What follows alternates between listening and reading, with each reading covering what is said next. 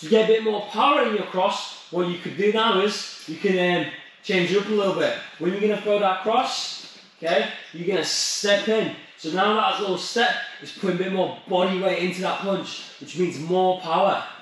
So I'm just going to use my jab, and I'm going to throw my cross. This sounds like I'm going to throw it.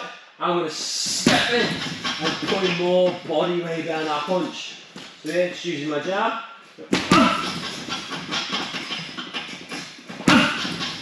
Same for the body. Making that step. Because that step now allows me to put my entire body weight behind that punch. Go to the body a couple of times. Go to the head a couple of times. And so on.